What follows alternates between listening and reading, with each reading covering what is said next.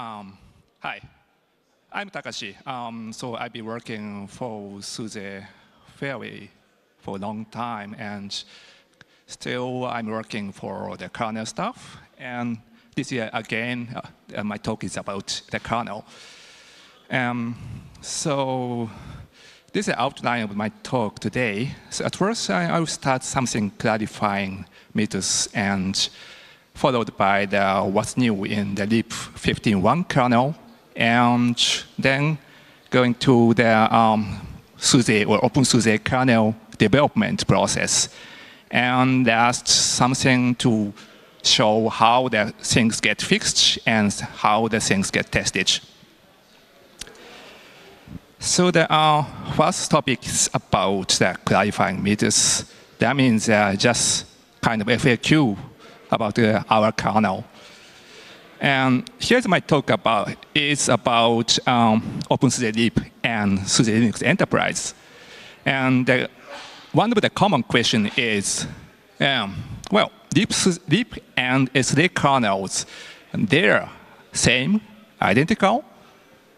Well, it's yes and no.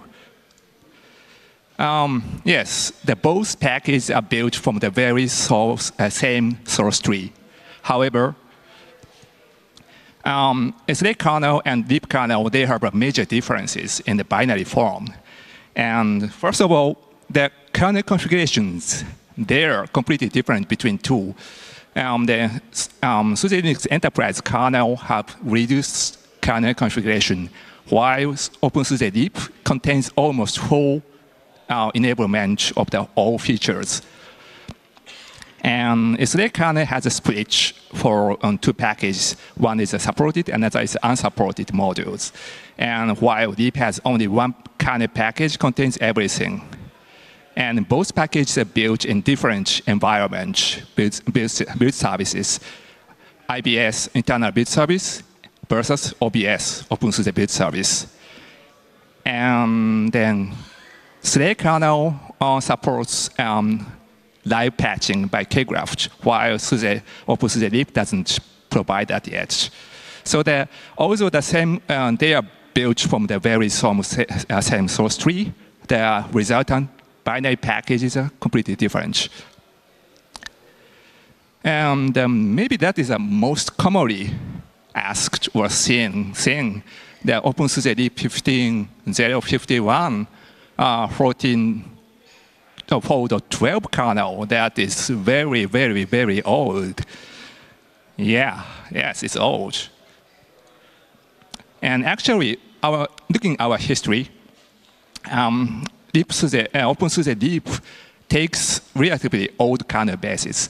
So openSUSE lib 40.2 took a 4.4 kernel basis, and openSUSE lib 15.0 and 1 are based on 4.12 kernel. That's correct. However, we took really huge amount of patches on top of that.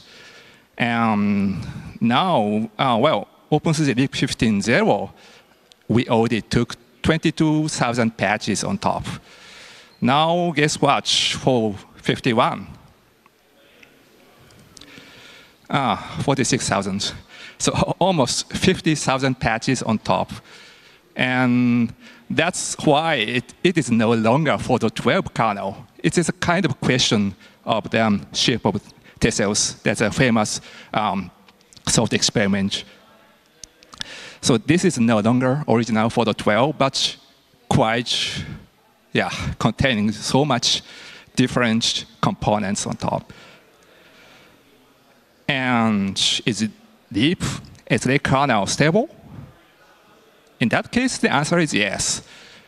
So actually, this is the reason, the very much reason why we take the old kernel code base. And that's another point about the stability is that we guarantee, as a kind of guarantee, to provide a consistent kernel ABI. That means if you build a kernel module package once, then this package can be built for all kernels after updates of the same lib version. And we do proactive backporting fixes, and also that are from the several trusted sources. And we do CI and QA testing regularly on the kernel. So let's continue to the next thing, that's what's new in Deep 51. So as I said, there are so many changes in the kernel in Deep 51. And this is a table showing which directories, top directories in the kernel contain the changes. And as you can see, that majority of changes have been done to the drivers. This astonishing over 86% of the source code changes. So in the end, we almost had 5 million lines of changes, and about that 86%. And this is not surprising, because in general, device drivers that tend to have a bunch of changes in the code, while the important changes like the memory management core or file system, their amount of changes are short, so small. However, they are important. And for deep and SD kernels, we are kind of conservative. So we don't touch too much about the core part intensively, while we are backporting many things to support the new features of the new machines or new systems. That's the one of the reasons that we get these statistics. So now 51. So let's start from the server side. We had, as you can guess, many storage and file system, block layer, and network updates. Most of SCSI, so recent SCSI drivers have been updated, and InfiniBunch, RDMA, and another interesting thing is NVMe over fabrics that is required for NetApp stuff, and we catch up upstream. File system got also a bunch of updates, especially ButterFS. This is the default file system, and also XFS, XA4. And at this time, we got a bunch of Bcache updates, and MD RAID, and Ceph, and CIFS. And block layer, that now we are still, I think we still didn't switch default to multi-queue, but we got the update to the most recent code for the block memory queue. And that includes the BFQ IO scheduler. And network, yeah, of course, the network core has been updated, and Ethernet, yeah, Broadcom, Cavium, Chelsea, Cisco, oh, well, you name it, most of the vendors have been updated. The desktop usage, first of all, that is video driver, DRM stack updates, that we raise the whole code up to 4.19 or later stage. And actually, this is a very much many changes, and this is about 20% of the whole 50,000 lines of changes. And also Wi-Fi drivers, we update almost the whole Wi-Fi drivers and Wi-Fi stack up to 4.19 plus, and storage, MMC, SD, and they have been updated. And sound drivers, that's my area. And so I upgraded whole HD audio, USB audio to 5.0 or even 5.1. And then bus platforms, etc. We got a Thunderbolt update, PCI hot plug, and FGPA small bit still, and TPM 1.220 things, and RDT memory bandwidth allocation stuff. Also hardware, crypto, and x86 WMI. This is for laptops and desktops. And virtual machines, KVM, Hyper-V, Zen, they have been upgraded. And security, AppArmor. And another interesting thing is AMD SEV. That is a secure encrypted virtual machine. I forgot the anonym. And tools as perf and BPF, of course, these stuff have been updated. And architectures, and for the x86, we add support for the recent recent Intel and AMD chipsets, like I forgot the name, Whiskey Lake, Amber Lake, or Libich, also Ice Lake, and also AMD Ryzen Zen 2 thing. Oh, well, Zen 2 is just Libich. And ARM64, well, there are so many changes, and I cannot list up. So if you have a question, here is a Matthias Brugger, then he can answer. Yeah, or something's broken that it's it's because his updates. And ARM's 32-bit, for that we didn't have much updates, so but backports, but only casual fixes that are spotted from the trusted stable tree or fixes.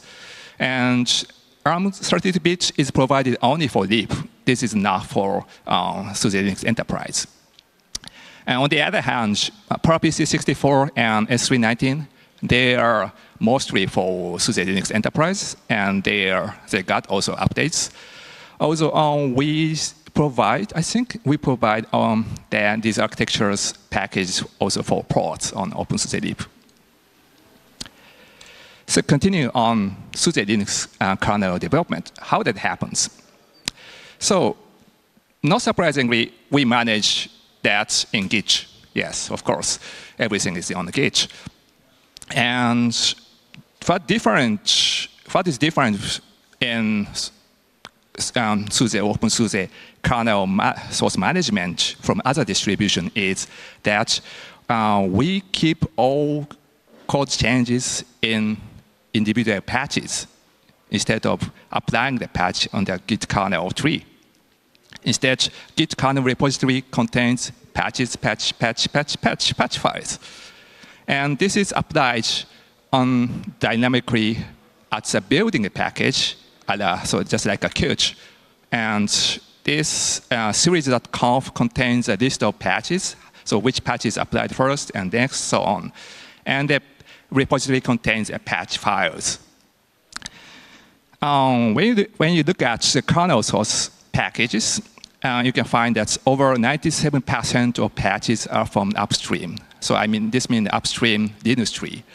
And that is the result. We really try hard to push upstream first rule. So we basically accept only patches that are upstream or that will be upstreamed. And the recent changes in the development process is that we apply sorted patches. And what is sorted patches? That means basically we apply the patches in order, the same order like upstream tree. So suppose that upstream Linux tree had changes A, B, C. And then we applied patches A, B, and C, that order. That's all. That is a sorted patches. That means for example, when we had the patch B and C first applied, and we found out that the patch A is missing, then we have to apply patch A. And in that case, we don't apply patch B, C, A. Instead, we apply patch A, B, and C. So for that, always reordering the patches to adapt the upstream, the topological order. So that is the key of the sorted patches. And why we do that? Because by keeping the sorted order, each patch becomes closer to the original form. And this has a big merit that makes the backport easier, backport cleaner. And also, it makes it easier to catch any backport mistakes. You can just compare the backported patch and original commit. So then, how to expand patches? Yeah, we have 50,000 patches, as I said, and this may take really long time. If you run Kernels script for this 50,000 patches, I measured that, and that takes 6 hours on this machine. 6 hours patch applying, it's not good for the daily job. Morning applying patches, then sleeping, the day's over. It's a good job. So that can be actually faster. So we had already a script, so-called a sequence patch, and that applies the patches, and just like Qt, but a little bit, optimized way. And this takes 9 minutes, 25 minutes for 50,000 patches. It's faster, yeah, but still take time. But there is a trick. The script got fast mode. And what does mode do? The problem of the previous approach was that script invokes patch program at each time. That means 50,000 times patch was invoked. So patch program executed. That took so many time. So instead, this mode, we gather all 50,000 patches in a single patch file and feeds to patch program. Then that works. Then that's 80 seconds. Good. However, the drawback of this approach is that you cannot roll back to the patch that fails to apply. Is there any better way? Yeah, there is. Recently, Microsoft developed a program called Rapid Coach. And this is a program written by Rust, and that applies the patches in parallel and also supports a rollback at a patch failure.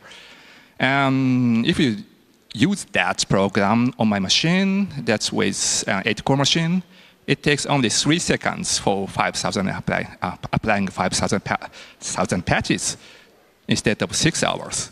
That's really awesome. Then SUSE kernel Git tree. This is publicly available, and you can see that kernel.suse.com at any time.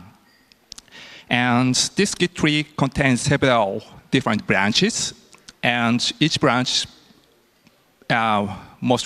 each branch represents for the each, so to say, the product, like SLA 15, or SLA 15 SP1, openSUSE 15.0, openSUSE 51.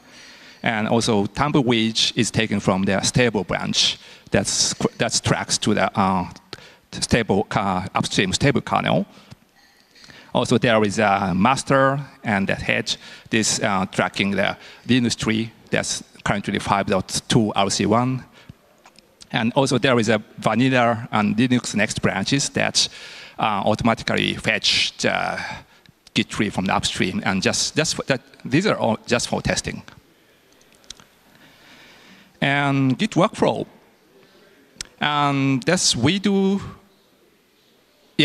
kind of GitHub-like or a normal Git workflow. Just taking each Git branch maintainer takes a pull request from each developer and merge after integration test and review. That's the way. There is a kbuild bot running that's testing the builds and also doing the sanity checks, like a patch can be applied cleanly or something wrong contained and so on. And if everything's OK, then kbuild bot says that yes, this branch can be merged, and the branch maintainer reviews and merges that stuff. And one thing to be noted that is that some branches are shared by other branches. For example, SLA 15 is shared by many other branches, and that branch is automatically merged to other branches. This is like that. So SLA branch is merged to SLA 12 SP4 and SLA 15 SP1 and SAS12 is even SP5. And SAS15 is derived to openSUSE 15.0 and so on. That's for users and developers. One good thing to know is kernel of the day. This is really I would recommend to remember. And actually, this is a kernel package built from the very latest kernel Git branch. And in OBS, it's updated daily. So every day it's updated and fetch the very latest Git repository and rebuild the package. And that OBS kernel colon SF15 or this kernel colon branch that contains the kernel package, kernel of the day. So why this is good? So you can install kernel of the day package from other branches too. That means if you have a brand new laptop that openSUSE DP51 still doesn't support, then you can install openSUSE tumbleweed kernel and very latest one from the kernel stable tree. Or if you have a regression after upgrading to the openSUSE DP51, then you can just install the old openSUSE DP15.0 kernel on top of your 51 system and see whether the problem gets fixed by that. And if yes, then this is a kernel regression of 51. Then you can report that. Then we see what changes are done and so on. One thing to be noted that it's better to increase the number of multi-installable limit in zip.conf file beforehand. And as default, I think there are only you can install 2 or 3 kernels on the system. But usually I increase that number to 5 or 6.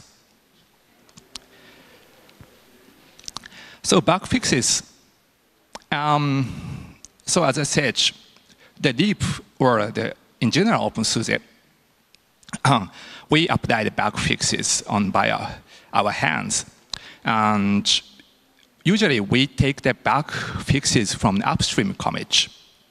And how we can find that bug fix? Nowadays, the kernel developer is supposed to mark fixes tag if there's if the commit is supposed to be a regression fix. Then there is a script or program called git fixes. And this program can scan the upstream changes and reports which commit may fix the bug that's found in our kernel. And this is one way to find out the fixes from the upstream. And another way is just looking at the stable kernel trees. Currently, there are 4.14 and 4.19 long-time support kernel. And there is a script, also git fix can take a look at that and see which commits are missing, possibly fix the problem. And if we have a problem, then of course you can report SUSE or openSUSE bugs there. Or we can take a look at upstream bug trackers too. And now, this is something new. Now we have a lightweight CI tests for the kernel. And actually, this is running hourly on the Git on my desktop, currently not the cloud. And it fetches the Git commit. And if something changed, then running the tests. And it tests only KVM and boot to the desktop system, and doing also suspend regime testing. And there are different images built from the different file systems and also AFI legacy boards and different QM graphics backends. And so that helps sometimes to catch their regression as early as possible. And another new thing is that we deploy OpenQA tests for the kernel of the day. So thanks to the QA team, they take certain branches, currently SF15, SF15, SV12, SP4, and something else. And they test kernel of the day, so every day, basically. And that's OpenQA, so it's currently limited only on virtual machine. And the test scenarios seem also limited. Currently, they test only LTP. So that's basically all my topics. Then resource, the kernel.suse.com and OBS repository is there. So if you want to find something, then you can take a look at that. Okay. So that's all. Any questions or bashing to the kernel package or something else? Yeah.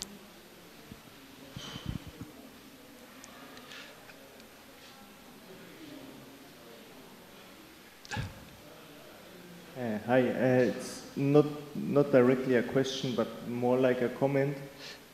So I think as an openSUSE community, we should think about how to manage, how to handle requests for openSUSE lib kernel development, because I think we use in openSUSE lib, we use this lib kernel, which I think makes a lot of sense because of its stability. But we sometimes had the problem that afterwards someone came and said, hey, this driver or this peripheral is not working, this is a bug. And we told him, no, we can't add this driver now because it's already closed. So I think we would need to formalize in some way the possibility for the community to create feature requests against the lib kernel to include their needs. Yeah, thank you. Yeah, very much I agree that we used to have the open phage in the past, but it was discontinued, I think. So the current way to request for the openSUSE lib is either bugzilla, just open the bugzilla entry to report that, or ask on the openSUSE kernel mailing list or factory. Maybe the openSUSE kernel is better. But yes, it will be better to have some more formal way, yeah, because we want to track the feature request itself. Yeah, but I think that's, yeah, a little bit above my hands.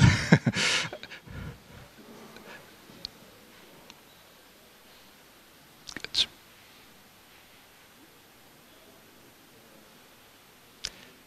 Good. Okay, thank you. Thank you for attention.